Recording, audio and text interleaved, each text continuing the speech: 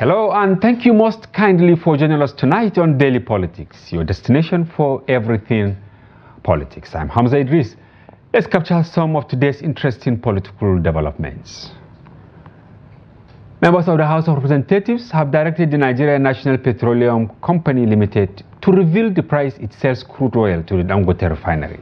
The members also urged the NNPCL to allow independent marketers to buy petrol directly from the Dangote refinery. This comes amidst the ongoing price dispute between the NNPCL and Dangote. Earlier, the federal government has stated that it will not interfere in the ongoing dispute between NNPCL and Dangote over the pump prices. And as the federal government commences payment of the 70,000 naira minimum wage, yearly salaries of federal workers reach 4 trillion naira, according to available data.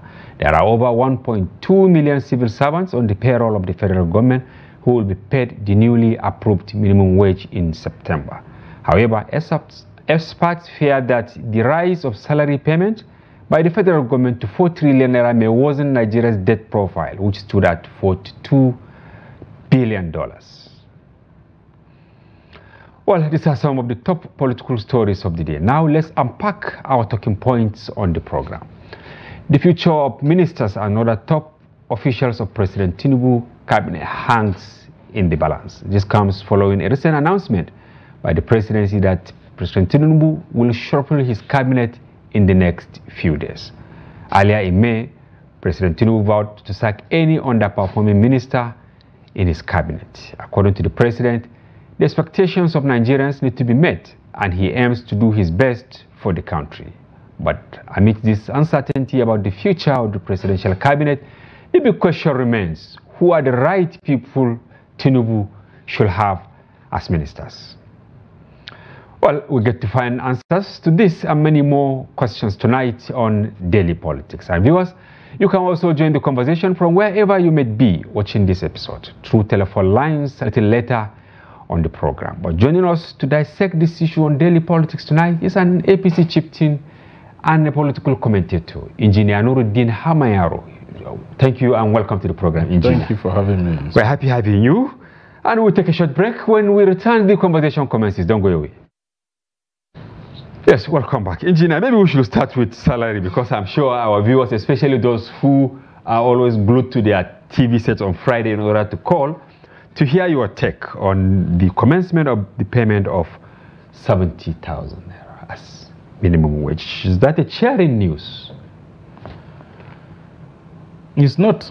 It's an insulting news to me, because the NLC has argued extensively with reasons to back their demands. With the current situation we are in the country, it's not about minimum wage. Isn't that it shouldn't be an issue? It shouldn't be an issue. Then what should be the issue? Because they talked about living wage, which is human. Because if I can't live, we are born to be free. If I can't live within what God has given to me, then what is the essence of living? And government, and that is governance. What government is expected to do within the available resources in the country is to give these basics of life. So minimum wage as it stands today, which was delayed until now that they are trying to effect it, is not even adequate, because me and you, we know where 70,000 stands today. Because the economy has been dollarized, the price of goods in the market has been, has skyrocketed. So your 70,000 practically today will not earn you. We say this thing repeatedly in this platform and other platforms, will not earn you a bag of rice. Which is nearly 100,000. Neither will it get you, neither will it pay school fees for your children. So it is just an amount that should even frustrate you more. But you are an APC chieftain. I don't know. You always, Yes, I always ask this question when we have. I like it when we first of all always look at ourselves as Nigerians, because there has to be Nigeria before there will be party. Okay. Yes, and this money, government should not be looking at how much they have given to Nigerians. They should be looking at the power of that amount. What will it do to the market? if I take this 70,000 to the market today as a Nigerian, where do I stand?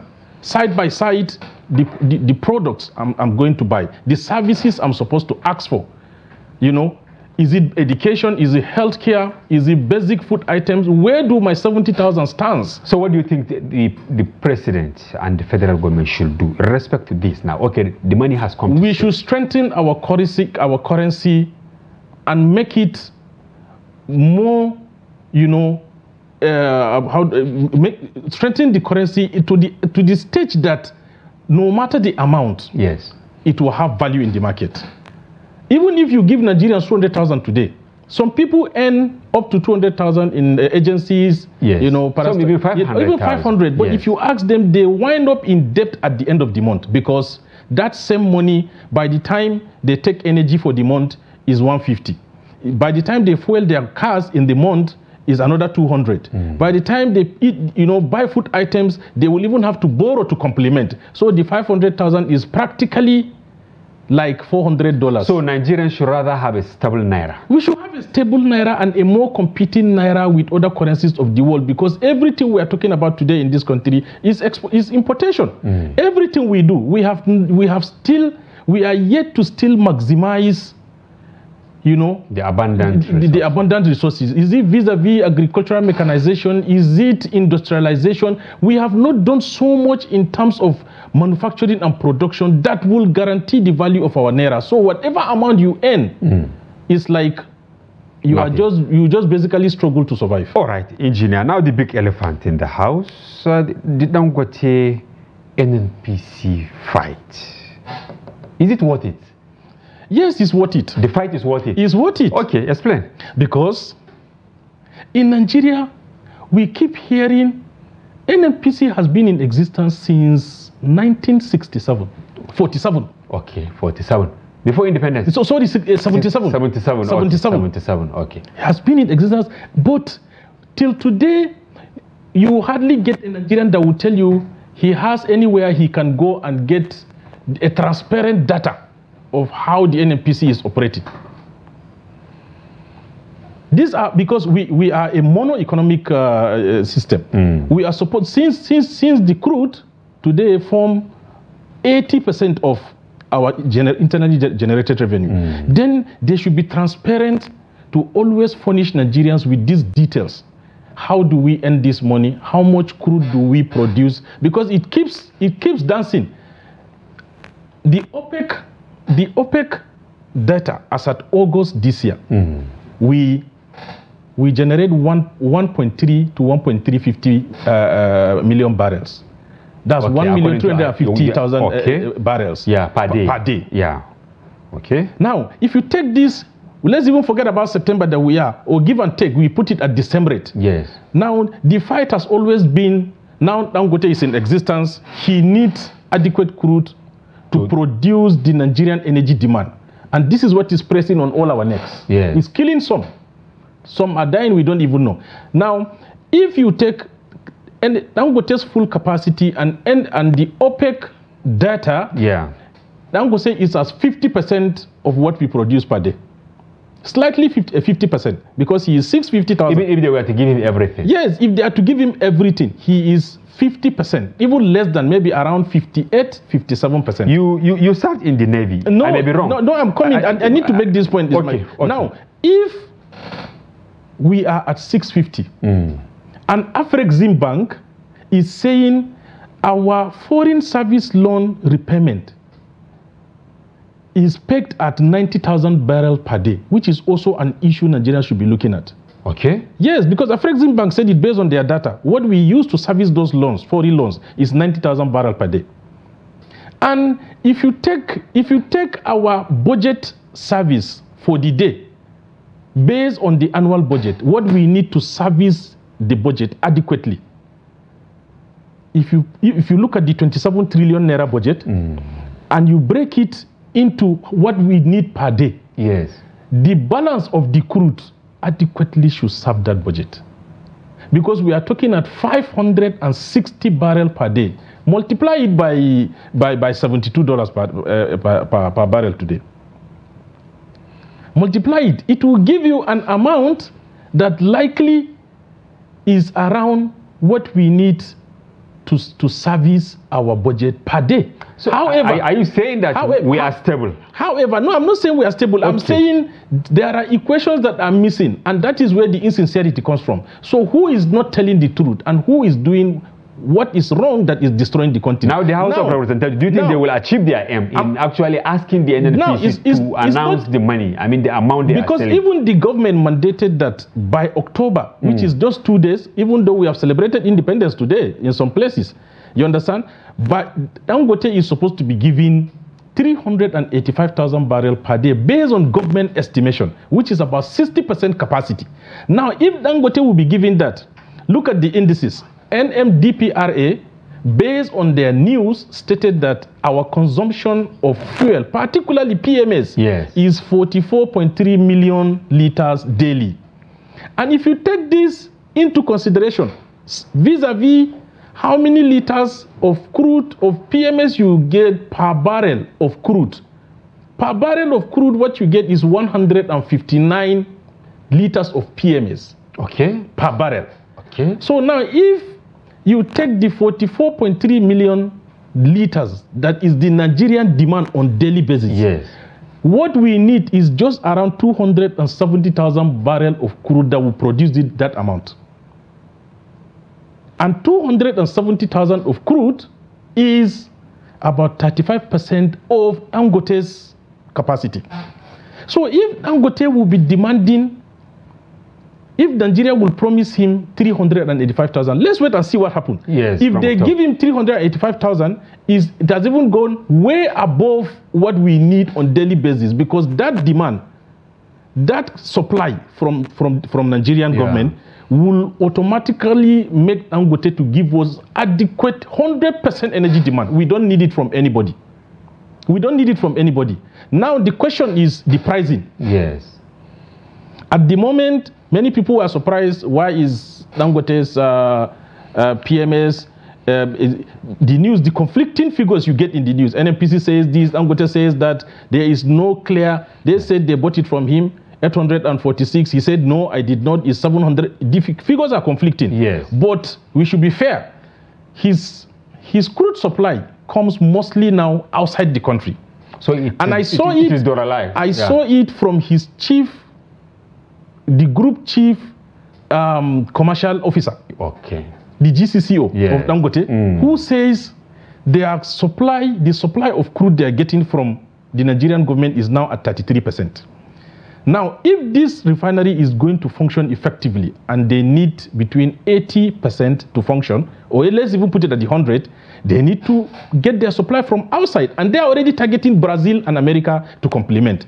Now, you don't expect me in business to bring my crude in dollar, undergoing all the processes of buying, shipping, insurance, landing, everything, and I will come and refine and sell it to you in naira and even cheaper. It's not possible. But do you think federal government can solve this problem? That is why the question I wanted to ask you. Federal government can solve the problem. But how? The federal government can solve the problem. First of all, federal government has given the mandate. That's why I say October, which marks our bet, our independence, 64th, even though the 64th looks so shameful.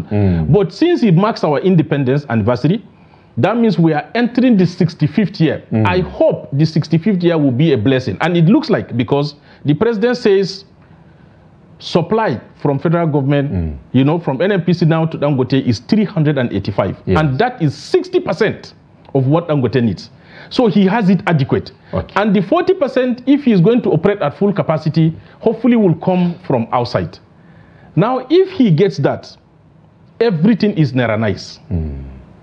The supply is naira, the insurance is naira, the refining is naira, everything is naira. So we hope that it will reduce the price of fuel and make it affordable. How much? We don't know, because at the moment we are buying it above 1,000, even in Abuja. But by the time this starts happening, hopefully we get it, it will begin to decline. Maybe 700, maybe 650, because initially, remember, before the current hike, it was around 600, 650, and 700. Now that this happened, and we have seen the effort of the federal government to solve the problem, let's see what happened when he begin to receive his crude at 60% capacity in Naira. Then we begin to know whether there is a foul play or not, because once he has that, he has no reason. He has no reason to advance that the prices is yes. High. Okay, finally on this, which is really important, is, as you rightly mentioned, 1.3 million barrels per day according to OPEC yes. data. You served in the Navy. Yes, of course. And most likely maybe even in the Niger Delta. Why are we not optimizing our production? Now, briefly, yes, it might be brief. If we can optimize production, it means we can give Dangote and then even sell and then service all our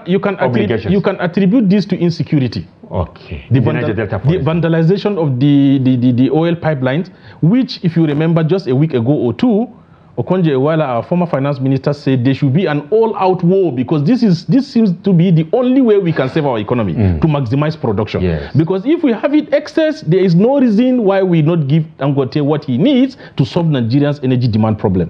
Now, the challenges of insecurity affect this seriously. And again, I read it quite.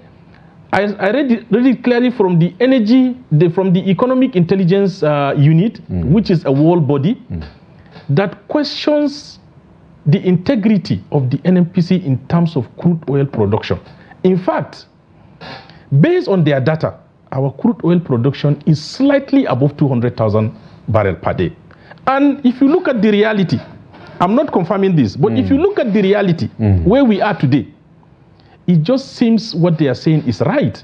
Because even when the Russian-Ukraine war started, there was a rise in the crude oil price. But ask yourself, did we make money from that? Because if we were producing as at the time, optimally, we would have made a lot of money to improve on our reserve. But our excess crude account. But we did not make anything, simply because we were not producing much. Now, is it true that it is 200,000 or 1.3, or we are just lying? Because if we are producing 1.3 based on the OPEC data, and is with all sincerity, I see no reason why we cannot give Dangote what he needs. Yes, the PIA stated it clearly that there should be adequate supply to local refineries, which they call the direct crude supply obligation, the DCSO. But they also pegged it at a willing buyer, willing seller agreement. Now we are in need. So we should Nigerians are in need.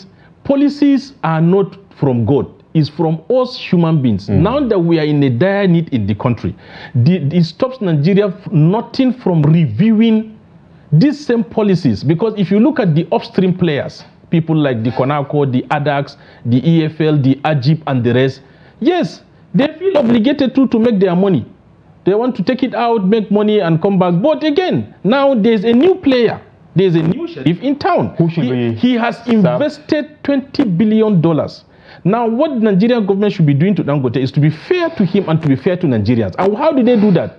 Briefly, we have to move to our topic of the day. Bring out a sharing formula that will seek to address Dangote's investment in Nigeria side by side other investors, so that even their benefits should reflect based on their investment. So if Dangote has invested 20 billion and you are now giving him, you are now mandating he should be giving 60%, those that invested $1 billion or less than that should know that their benefit in Nigeria will not be fighting Dangote, who invested $20 billion. All right, thank you very much, Engineer Eng.Nurudeen Hamman, for your detailed explanation. You are very interested in the oil and gas sector. Of course, we will have time to discuss that more. But our main topic of today, who, I mean, in terms of quality and pedigree, should serve in President Tinubu's new cabinet? Because from all indications, we are going to have some changes. Yeah. My brother, technocrats are not hidden. Credible people are not hidden. people who have the interest of the country at heart are not hidden. Okay. But because we always seek to service political allies in calculation to what is obtainable next when I come for my political campaign, we seem to have missed the essence of governance, the purpose of governance. And that is where we forget about service delivery, and we only bring vested interest. And at the end, it becomes detrimental to the entire country. Right. Now, the issue, who should serve in Tinubu's government? Yes. If after getting to 2 years now, if we still have not figured out as a country which minister is, because for me, if personally today you will give me a pen and paper and say, I don't need anybody to score any minister, I can personally score you, because at my age now, with my experience, I think I can score any minister in Nigeria. Okay, we'll give you room to score some of the ministers as time permits. But in the meantime, we'll open the line so that our viewers will also contribute to the main conversation. Yes, it is now time for you to call and then comment. The main topic is who, in terms of pedigree and experience and then commitment, should form the next cabinet of President Bola Tinubu. Call the telephone number that will be displayed on your screen, but speak to the point, be precise, and don't use foul language. We're expecting your calls. Yes, Eng.Nurudeen, you are an APC chieftain. I keep reminding this because our viewers should also understand from where you are coming from. Of course, you are also a technocrat. Where did the president, got it wrong in the present configuration? I can't tell you. I have seen a careful selection of who should become ministers. Okay. Yes, the president has, we've all had foul plays that has taken place. I'm sure you can remember the times of the Mariam Shetty's issue, and shortly again there was a swap. Another lady was brought in, the same thing from Kano, because there was allegedly there was a foul play on who submits whose name. Now, the president, who is strategic in nature, and as many of us regard him, expectation was that most of these guys will be subjected to a thorough screening vis-a-vis what services they are supposed to render to Nigerians. Because I can tell you, if there was one person I have seen his interview, and I was so much pleased with it, but was not given a chance as a result of political, crashes here and there, was El-Rufai. Because when he came on the podium, he was, placed on the power issues we're having in the country. And he spoke extensively.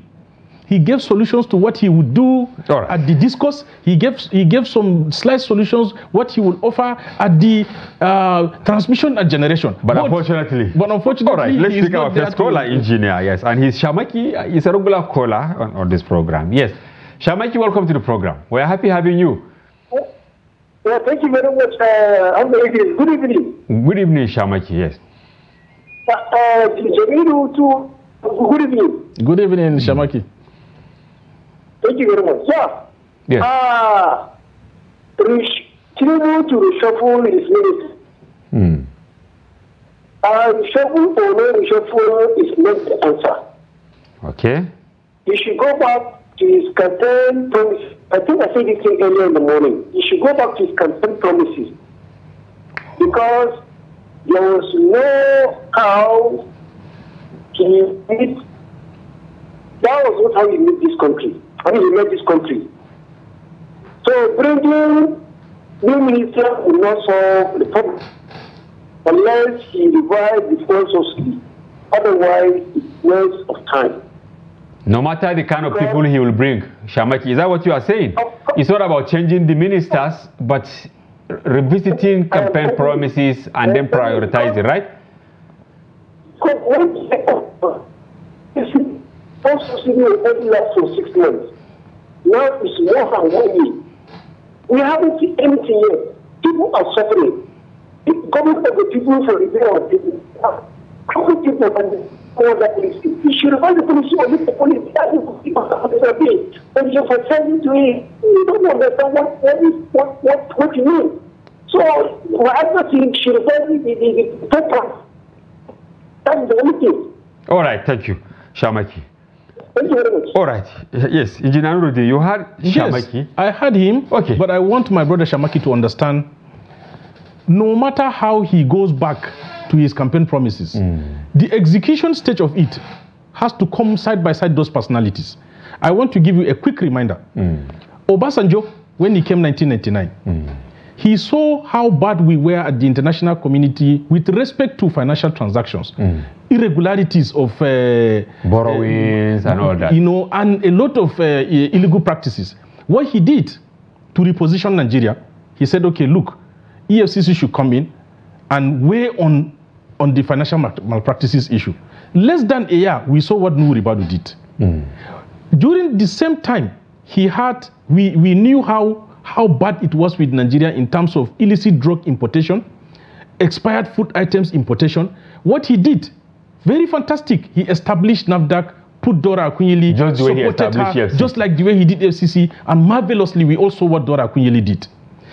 At the same time, another example I will give you still with the same Obasanjo. I don't like him, because he had the best opportunity to have fixed this country, but with the little he has done, yes, but he messed it up at large. Now, these two instances I have given you. I think even the messing up is allegation. No, it's not allegation, it's real. We can at the same go to facts, but now on the matter. Yes. You know, the two people Obasanjo brought, just two examples, you knew he wanted to reposition this sector of the economy, and he did well. And look at the people, again, on the other side, when he used El-Rufai in FCT. Till today, 20 years later, people are still talking about El-Rufai with side by side. You know, you can't even compare him with any minister. All right, so Engineer, let me credit your indulgence. Yes, thank you. Okay, personality. Unfortunately, we lost the caller, Jacob from George. Jacob, try and call again. We are here for you. Yes. So, but, okay, we have another caller. Hello? Hello, good evening. Yes, good evening and welcome to the program. Who are we on to? Yes. Overroach, I'm calling you from Akwanga. From Akwanga. Okay, you're welcome to the program. Yes, Akwanga, Nasarawa State. Yes, I know. Welcome. What is your contribution to the program? Yes. Yes, my contribution is simple. Okay. You know, our president told us that we should not pity him. Yes, he said so. You know what is the problem of Nigeria. Yeah. So we should not pity him. He can solve our problem. Suddenly we brought him in. And the people that he give them opportunity to serve with him. Or in our president know them before he give them that opportunity to serve with him. Yes. So if we see that their performance is poor, he know what to do. Because I'll tell you this today, if our president did not perform after 2 years, in the next 3 years, if our president did not perform, let him know that Nigeria will not go and vote him back again. Oh. Because people are dying everywhere. All right. Everywhere. I told you, hunger is too much for this country. Okay, thank you. I will let only wicked is working for this in cabinet. All right, thank you very much. Tinubu today, I will change the cabinet, all of them. I will change them. All right, thank you. Thank you very much. Thank you. He's threatening that he will not even vote because of the level of frustration. Yes, because what is the essence of his vote? Your vote is supposed to serve you. Your vote is supposed to count. Your vote is supposed to reflect in the emergence of good leaders. But you should also ask yourself, have I voted well? You understand? Because it takes two to tango. You know, so there are a lot of things. That's why in Nigeria, discussing any matter or any aspect in isolation, you practically do injustice to that. That's why you try to. So you have to touch so many areas because that is justice, and that is why I'm telling you, if the collective responsibility or collective result of what ministers will do to Nigerians is what will define the president at the end of his 4 years.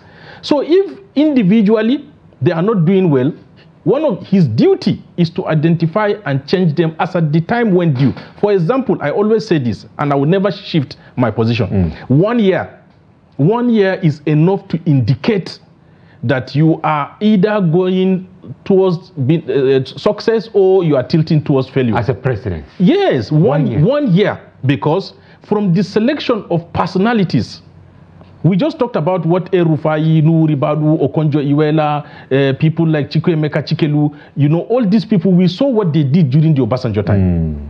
Now, tell me, pick any one of these people, place it on what do we have in this government. For me, he chose.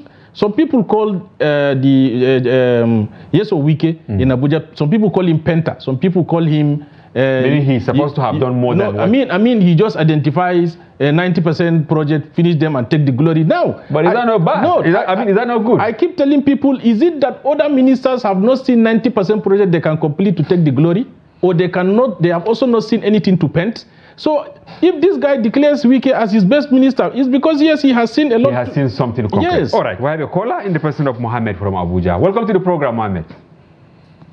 Hello. Hello, we are with you. Welcome to the program. Good evening, sir. Yes, Mohammed. Welcome. Yeah, firstly, it's a good idea for the president to shuffle his cabinet. Okay. That is one. But the problem is that when the people start to bring in there, what they have to offer Nigeria? That's the first question we need to ask ourselves. And I'm trying to call your attention to your guest here. Yes. Referring to Obasanjo. That's why we have a problem in this country.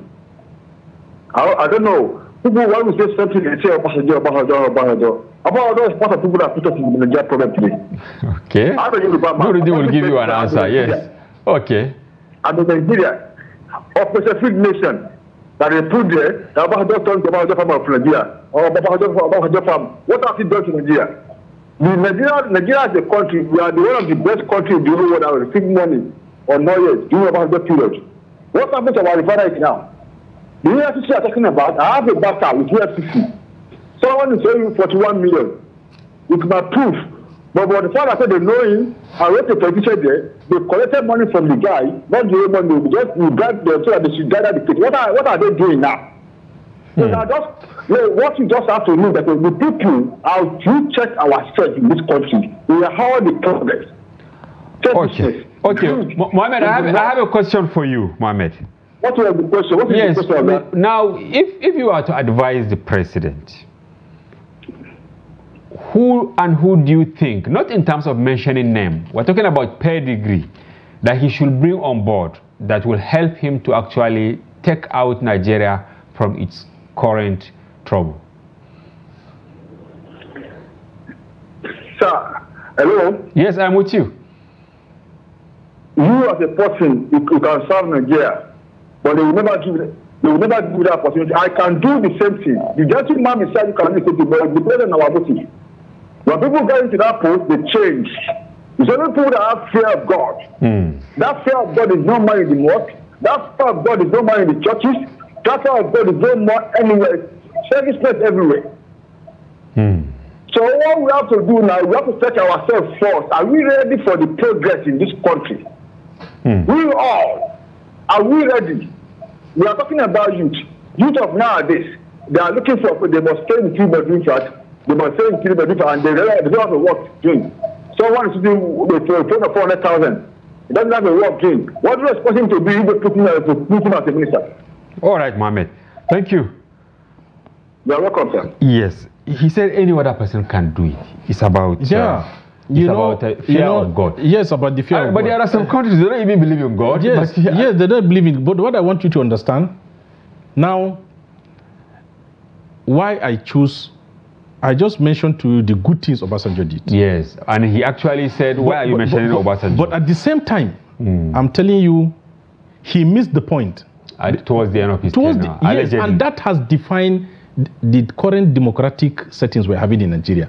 Because if only he had gotten it right, the trajectory, people would just come and build on what he, but never to take us back. For example, the power sector during Obasanjo's time it was one of the biggest frauds. $16 billion. The time of Liel Imoke and other people like Joseph Makoju, who was in Angote, and I think of recent he is late.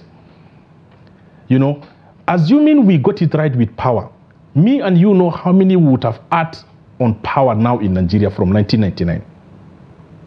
Because power defines everything. But we have spent more than that amount now in between the period, when you look at it. What I'm saying is, during Obasanjo's 8 years, this was money spent on power. So who should Tinubu, is it an engineer? Somebody who has worked maybe in... Leadership has very little to do with profession. Okay. Knowledge in leadership is not 100%. One of the best leaders we have today in the world is not because they are very professional in their field. No. Like he said, is because they have skills to manage people and resources towards a desired result. That's leadership. So, and this is what the president is expected to do. He does not need 50% knowledge in power to make him best president. He does not need 50% knowledge in agriculture to make him a good president. But he needs basic in agriculture, in health, in power, and he needs good advisors that will provide him with such information as at the time he needs them, because it enables him to take a decision. And that's where the sincerity comes from.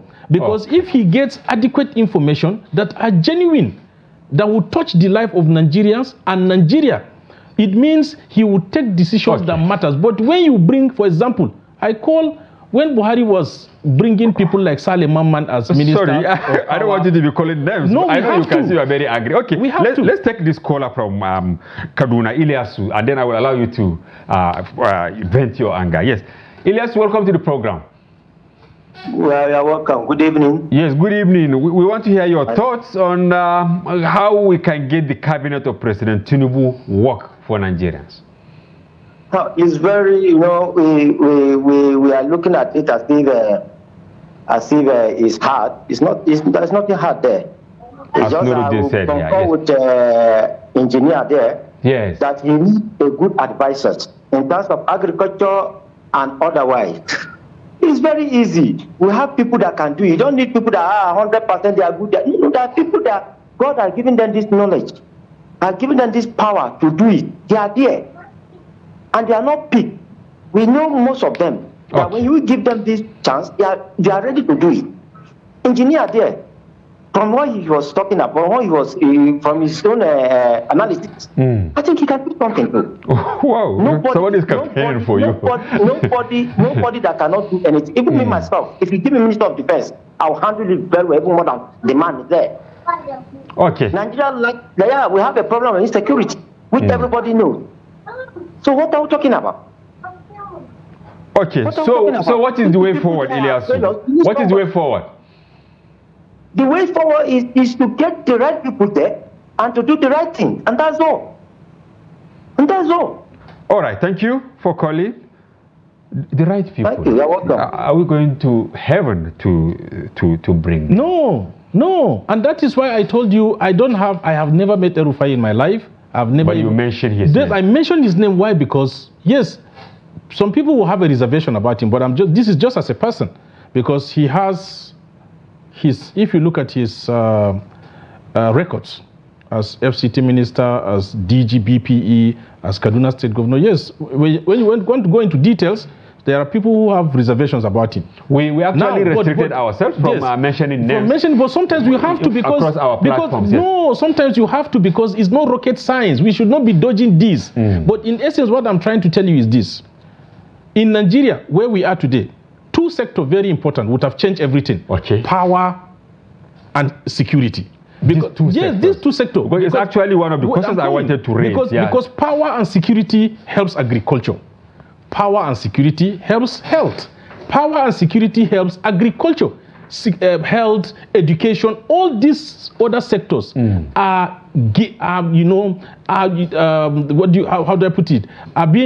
There is a subsection of sort. Yes, they are being pushed by these two other sectors that I've mentioned, to give result.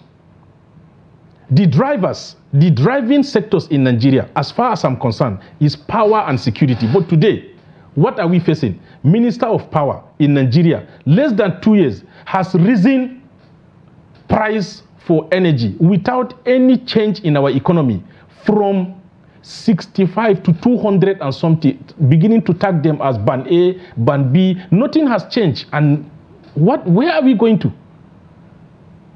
People, so it's not working. That formula is not working. It's not working. You cannot take you cannot take from somebody that has nothing, and you don't want people to bypass. The president came and amended, if you remember, the electricity bill that now allow even individuals to generate electricity, not only state governments. Yes. Now, how has the government fed up with this policy? How many people today have received incentives from the federal government to help in the production of electricity via renewable energy to complement with what the federal government, with what Nigeria is producing? We know already the epileptic, nature of our generating industry, the transmission and the distribution. This is a topic you can discuss the whole year. All right, thank you. But if only government has concentrated on power and security and on power to be specific, my brother, it will drive this economy successfully, and you begin to see positive changes in all other sectors. We will take this caller from, I think, Benin City in the person of Engineer Olua. Welcome to the program, Engineer. Ogun, okay. Welcome, Engineer. Yeah, good evening, sir. Yes, good evening. You are welcome to the program. Yeah, how's everything, sir? Thank you very much. Fine, okay. Let's have your thoughts, yeah. Yeah, I really appreciate our brother with you there. Okay. No. And I thank you, the anchor of the program. Okay. You see, my observation is this.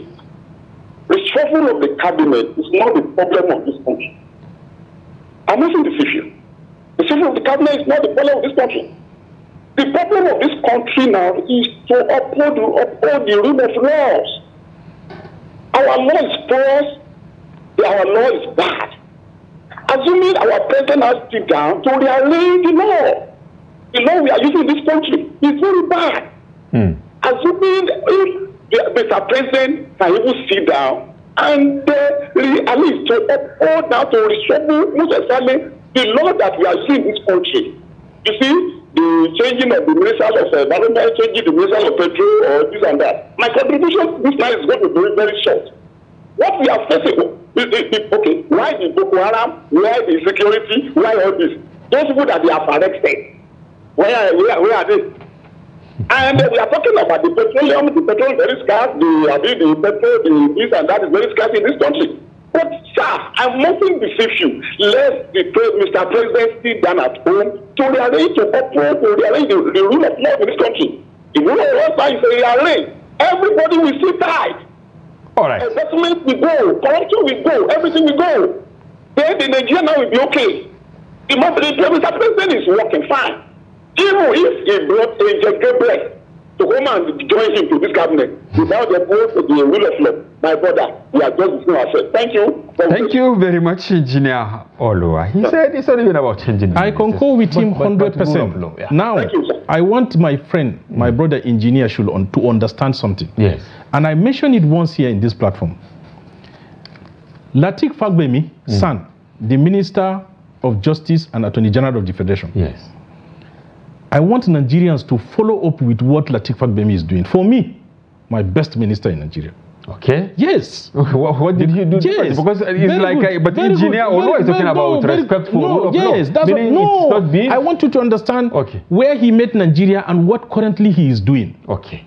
Lateef Fagbemi came up with 5 policies that if only the president will weigh on these 5 strategy. Maybe you mention one or two. It will solve. Okay. I will mention the whole 5 for you. Okay, because the first one is he mentioned about fighting the corruption. But the second one, he mentioned public engagement. Me and you know how vital it is for us to be engaging public, to enlighten people on what is their power as people and the power, the benefit they are supposed to feel from government and the essence of working together. Public engagement. And this is where us politicians will come in. And then he talks about enforcement and sanction, as this is what Engineer is talking about. Yeah. This enforcement and sanctions is, we have seen so many people today who have destroyed this country that are running the street of Abuja and other cities with escorts simply because they went on a plea bargain and returned 5% of what they have stolen.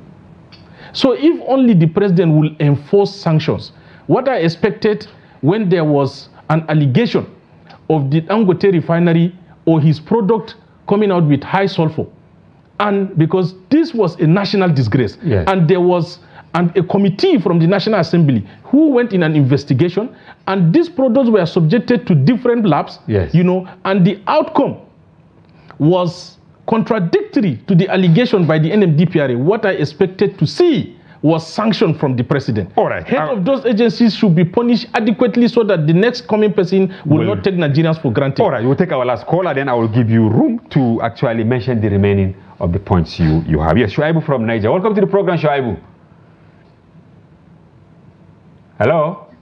Hello, good evening. Yes, Shuaibu, welcome to the program, and quickly let's have your points. I'm calling from Niger. Yes, you are welcome. I mentioned that, yes. So what is your take in less than 1 minute? In less than 1 minute, you can add another 1 minute for me. No, please, we don't have time. Okay. The government of President Bola Tinubu is okay. Okay. The problem we're having now,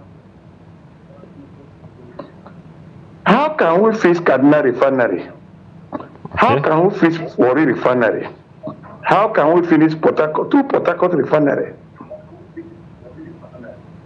So, as far as you are concerned, it's not about changing the cabinet members, but... no, we are talking about changing of the cabinet member. The minister, look, can you listen to me? The minister, the people we appointed, all the ministers, apart from Wike, they are all armed robbers. Allegedly, please, don't use foul language. Yes, Shuaibu. Because there is no minister in Nigeria that can perform anything.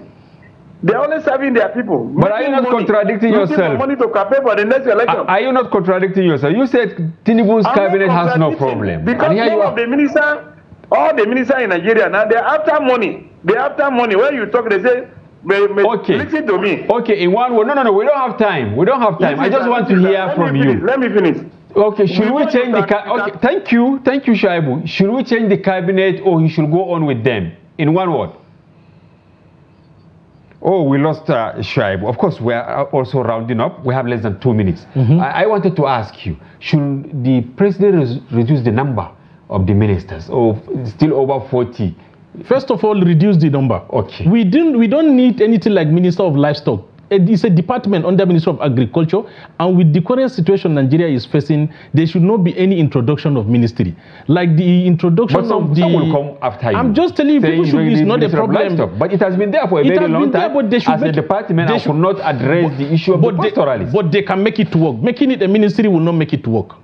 If you think making it ministry is what will make it to work, then use that power and make the department to work. And then on the other hand, introduction of this student loan is not necessary because it's a department under TED fund. You can make it function like that. Okay. So in essence, if the Stephen Orosanye report that advises... Which should be your final word. Yes.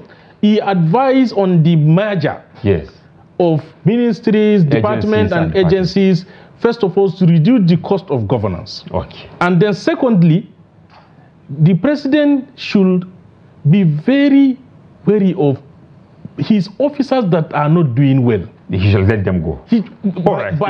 By 90% of his ministers should go. Honestly, should go. Thank you very much. Let this be your final soundbite. Eng.Nurudeen Hamman, chieftain of the All Progressive Congress, a former naval officer, and of course, public commentator for coming to the program and for your informed perspective. We have to have you some of that. Thank you for having me. And because that's a wrap on today's package, we hope you found the conversation engaging and informative, and be sure to join Daily Politics, airing every weekday and our special package on Friday, during which we open the telephone line for you to comment on national issues as we did today. Join us next week for more interesting packages. Bye-bye for now. I am Hamza Idris.